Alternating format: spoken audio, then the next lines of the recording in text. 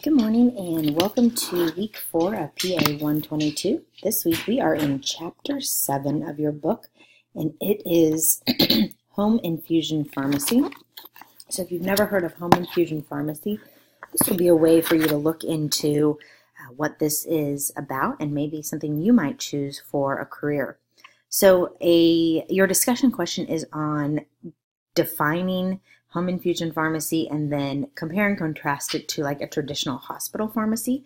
So I'd like you to read your chapter first before you actually do your discussion question. So I'm going to start in chapter 7.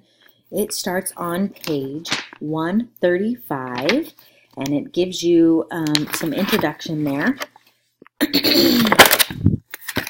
I want to start with what a home infusion pharmacy is. It is defined as the pharmacy that prepares and dispenses infusion therapies to patients in home and alternative sites. So basically what that means is it is a pharmacy, but then it dispenses things for medications, equipment for patients to use at home.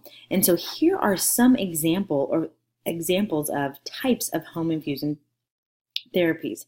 An anti-infective therapy, so like if you have to send home antibiotics, pain management therapy, chemotherapy, nutrition therapy, hydration therapy, biotechnology therapy, and then there are a couple of miscellaneous therapies. And again, this requires that a patient be able to go home from the hospital.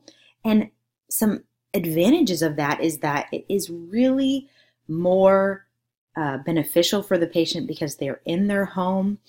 It is cheaper for them to be in their home and not staying in the hospital. So if a home infusion pharmacy can send home these medications with them, all over, it's just better for the patient.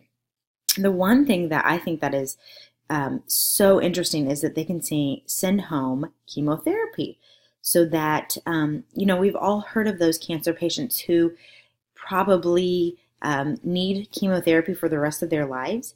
And what a blessing that they can do it in their own home and they can take that treatment maybe on a weekly basis in their own home. So I think the technology that we've gotten to in pharmacy is excellent. Like I love that we can be part of this technology where people don't have to come into clinics anymore and they don't have to come into the hospital and receive these treatments, that a nurse can go out and give these treatments to the patient.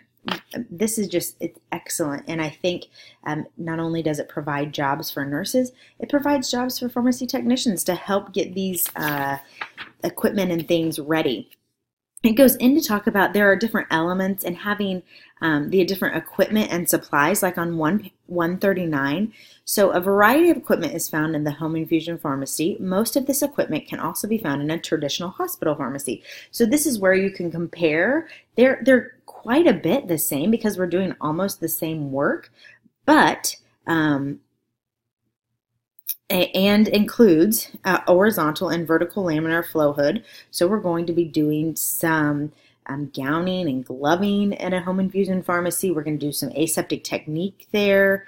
We're doing some compounding.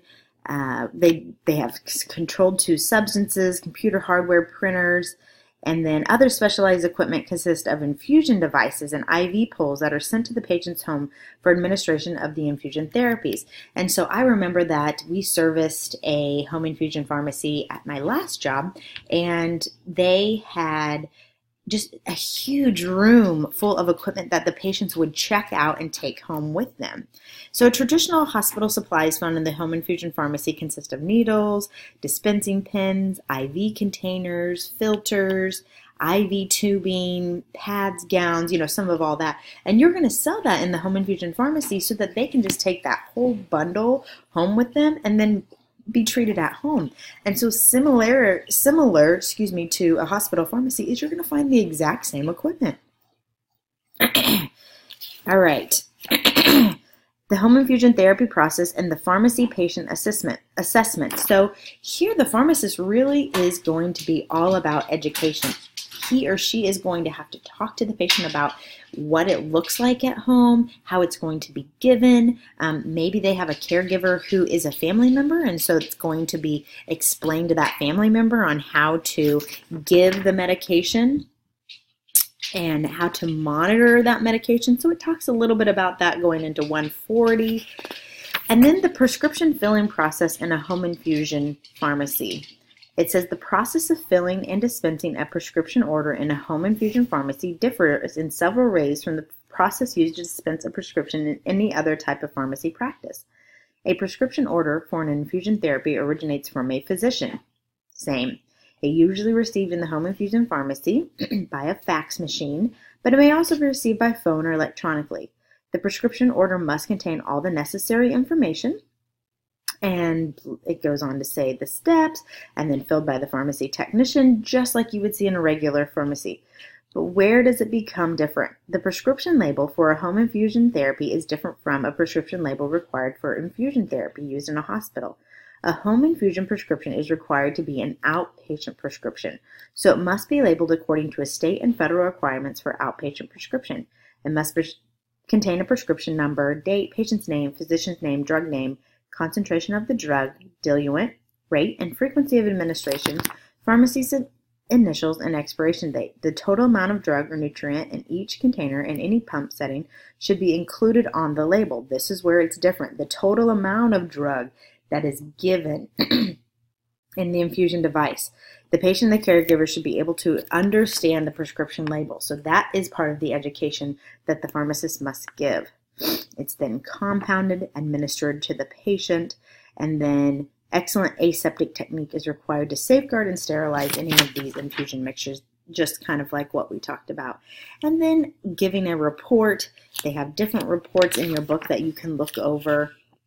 And then it also goes into the different devices for home infusion, like the catheters, the central venous catheters, the ports, those type of things that have to be cleared, have to be in so that the patient can receive these therapies at home.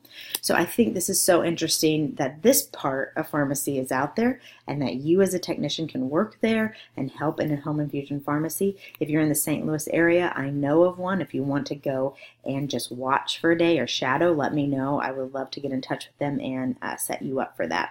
I hope you have a great week and you've learned a lot about home infusion therapy. Chapter 7 is a long chapter, so make sure that you look at all of that before you do answer your discussion question. I think it sure will help you to help come up with things that are different and the same with a traditional hospital pharmacy and with a home infusion therapy pharmacy. Have a great week and talk to you soon.